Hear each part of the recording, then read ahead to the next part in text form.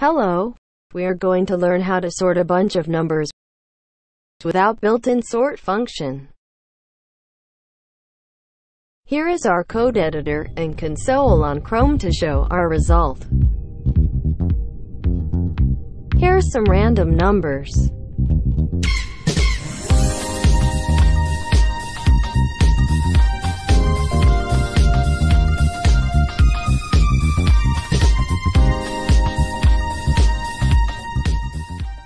We can sort these numbers easily using sort function.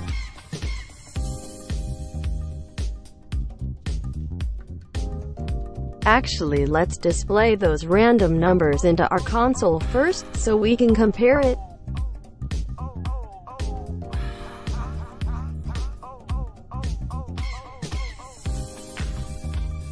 When the numbers become more complex, we need to add parameters on the sort function, but that's a topic for another video.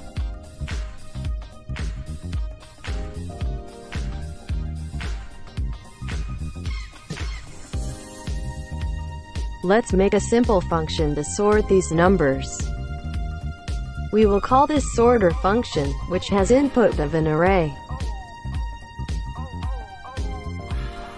And for now, return the same array.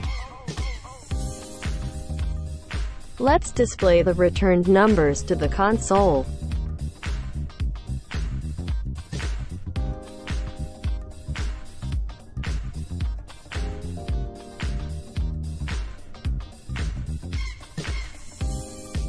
Let's build this function step by step to better understand its flow.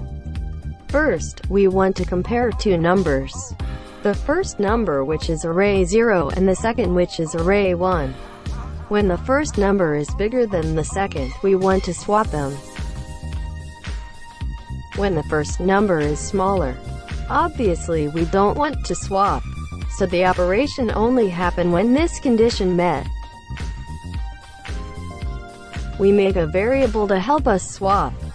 Store the content of the array to swap variable. Swap equal to array 1. Store the content of array 0 into the array 1. Lastly, we restore the swap into the array 1. Pretty simple. Let's see it in action. We can see the first and second number swapped. Next, we want to do this for all the number in the array. Make a for loop. Make variable I its I equal to 1. We usually use 0, but it'll tell you why in a minute.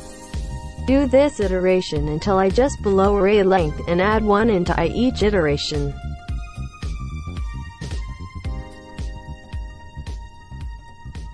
With the first iteration of I equal to 1, we can select the first number like this.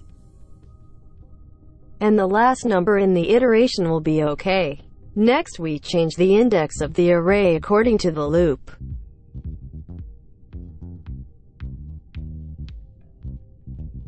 Let's see it in action. Now a lot of swap is happening, but it's not finished yet. We need to do this for some times until all the numbers sorted correctly.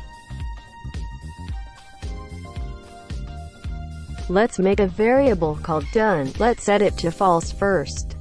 And we will do all of the swapping while the sorting when done is still false.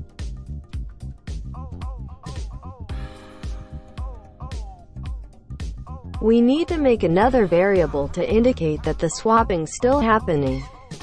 So let's make a variable called swapped, which at first equal to 0. And when swapping happened, it switches to 1. When this didn't happen, meaning the sorting is completed, we change the done variable to true, to escape the loop. Okay, let's see it in action. And it is a success. Thank you for watching.